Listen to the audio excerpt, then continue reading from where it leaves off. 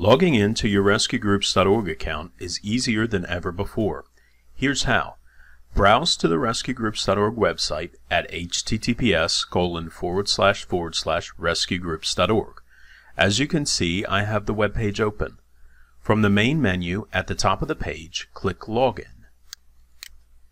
The first time, you may need to enter your RescueGroups.org account number, username, and password, but afterward, you'll be taken straight to your account.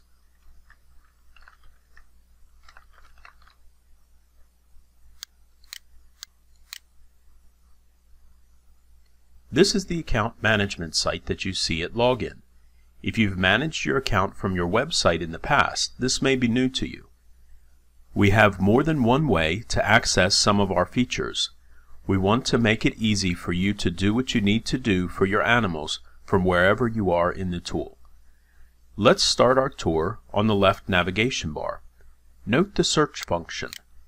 You can search for anything in your account: contact names, pet names, microchip numbers, or website content. The search function is smart. It can catch part of a name or phrase and find it. Let's type in a pet name. In the pull-down menu beneath the search field, I'm going to select Animals and click Go. The results are displayed. Afterward, the left navigation bar persists, even though I've changed from the home screen to the search results. On the left navigation bar beneath the search is Add a New, with another pull-down menu of all the things you can add. Going back up to the top menu bar, if I hover my cursor over Animals, a selection of choices displays. Notice I can add or search for an animal here as well as on the left navigation bar. You'll notice the same for contacts. You can add or search for a contact here or from the left navigation bar.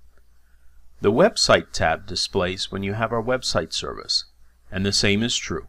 You can add or search for a web page here or use the left navigation bar. The Features tab is an interesting tab. There are both simple and advanced features here. This is where you can look at the online forms that have been submitted, add or delete photos from your photo galleries, use our add-in features such as Pet Adoption Toolkit, or do other tasks that may not be in your everyday task list. The Reports tab is where you can create a custom report or view the list of reports you've created. And finally, the Services tab. This tab has areas such as email, voicemail, domain name information, and so forth. Now notice that at the right side of each page at the top, you can click Home to return to the home screen, log out of your account, or ask for support. Let's return home. In the middle of the screen, you can find quick links. You can add or search for an animal there, as well as from the menu and from the sidebar. Nearby is My Rescue, which is tied to each person, not to the organization. Beneath are the messages from RescueGroups.org to you. On the right is the Help and Support section. That's a quick tour of the account management screen. We hope that you'll contact us if you have problems and that you'll use the user guide as a tutorial. Thank you very much for using RescueGroups.org services. We're glad to have you aboard.